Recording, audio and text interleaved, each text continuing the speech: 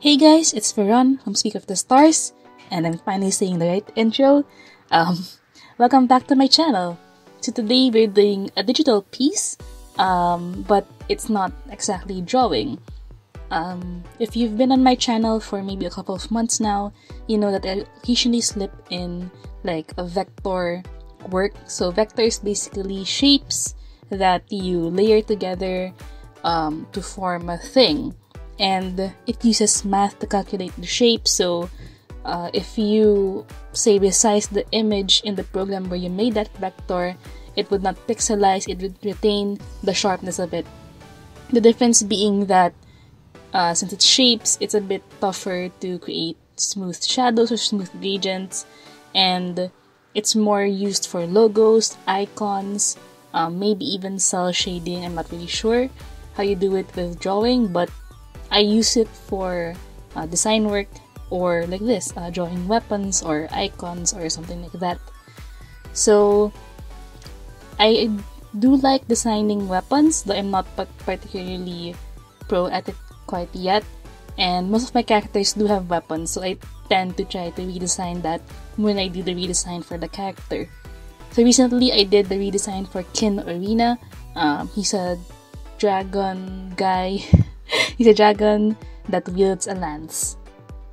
And his weapon, to match his sort of futuristic outfit, or slightly more modern outfit, does sort of follow that a bit more.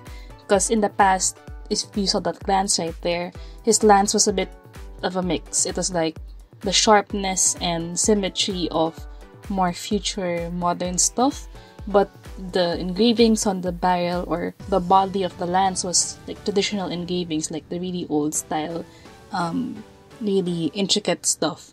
But I wanted to match his new outfit, so I made it more sleek and streamlined, but not too plain. So what I found out when I did Serial's Lance, which is also on my channel, I'll maybe link it somewhere if I remember. I figured out that I should draw a draft first on a drawing program before I actually work on the vector. This so that I know more or less the proportion, and like I know how I would want the design to look like, because that was the difficulty with Serial's Lance. With Serial's Lance, it had a lot of curlicues and like little intricate decorations, but they couldn't get the positioning and the proportion right plainly on Adobe Illustrator, so I did end up still having to draw it out first and then overlaying it on the vector file and then tracing that of sorts with vector shapes. So in order to cut the process and make it faster, I drew it first for Kin, and then I'm sort of quote-unquote tracing it to make it more, straight and like, clean. So I'm applying a couple of new techniques here. I think I did some of them for Seri's Lance as well, but I've been learning a bit more on Illustrator techniques at work, so I'll apply some of those here. So for example, I'll be using like gradients and opacity and layer styles to create the effect that I want.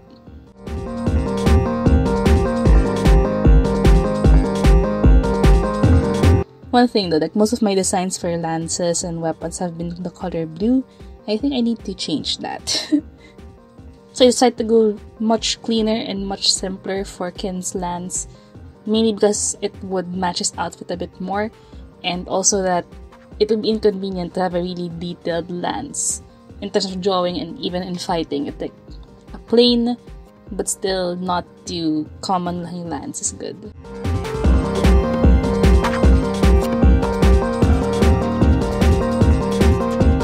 So the reason I do these weapon vectors was with the intention that if I need that lance again in a drawing and it's in a position that I could use this angle, I would just apply like new layer styles or add shadows and highlights and stuff like that to the lance without actually having to draw over it all over again.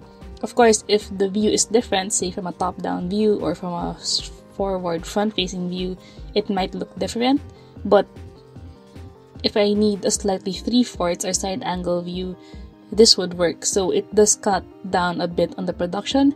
It also makes the lance look more uniform through the drawings. Because like what I noticed before when I used to draw, especially for the really intricate weapons, they would literally change the look for every drawing. So I wanted to standardize a bit and make things a bit easier for me. So I decided to do the vectors, and it's also good practice for me since, you know, it's not work related, but it's also still improving my skills in Adobe Illustrator.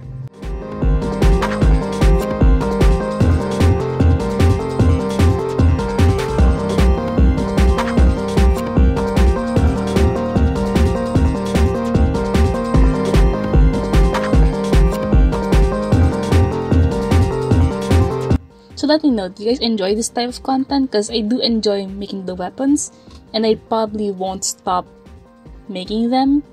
But I'd like to know if you guys are interested in this type of stuff, or would you rather see more drawings, which I don't do this very often anyway, since I have to draw the character first and do a character design before I actually do a weapon design. But, you know, I just want to hear your opinions. Maybe if you guys don't like it, I can cut down on it a bit more, or space it out even more. Or if you like it, let me know if you want to know like some techniques, or if you want to know how I did certain things. Feel free to comment that down below, and I'll answer to the best of my abilities. But yeah, just leave your thoughts and opinions down in the comment section below. So the concept for this lance, even in the original design, was that it was supposed to be sort of flexible. So back then, well, even now actually, I really do like Archer from Fate's Stay Night or the Fate series. So I really like that he has a bow that he can use a sword as an arrow of sorts. It doesn't make sense that much through physics, but it's a cool concept, and I sort of wanted to do that with Kin's weapon. Like, it's a lance, but supposedly the blade part of it can be detached and it can be used as a sword. That's why the original design, the very first version, had a handle of sorts in front, because you can just pop out the blade and it's a sword.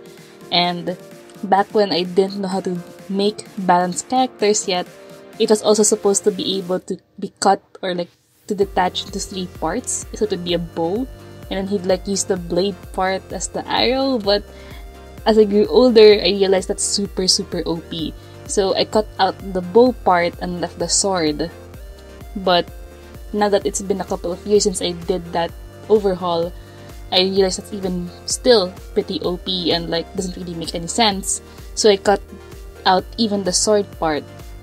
But I did retain how the blade can be popped off in a sense, but it's more like he can replace the blade if it's broken, or if it's already rusty, he can just like switch it out like those razor blades, or with like a cutter blade.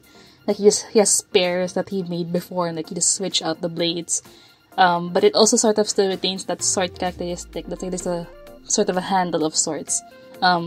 Its main function is that it would keep the blade in place. It wouldn't go like popping or flying or being left behind in someone's body or something like that. But if he needs it, he can pop it out and use it as an emergency knife or sword of sorts. But the current kin that I'm developing isn't as OP, so he's not that good with the sword. He just happens to know how to swing it around because he swings around the lance.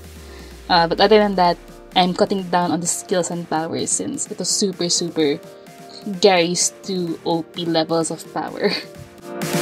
So this part I don't usually include in my character designs or my weapon designs, but I do have a document here in Adobe InDesign that it pretty much just compares the character designs, and I have a template of sorts, and I just drop everything there, and it's like, you know, that's their character design. So I hope you guys enjoyed. Please follow me on Facebook, Instagram, DeviantArt. Like or subscribe if you enjoyed this type of content, and I'll see you around.